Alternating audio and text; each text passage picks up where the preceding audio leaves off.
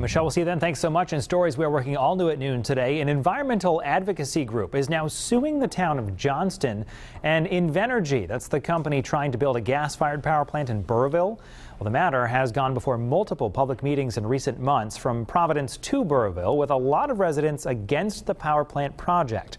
Well, the Conservation Law Foundation filing a lawsuit today now, trying to head off Johnston buying water from Providence, then reselling it to the power plant builder.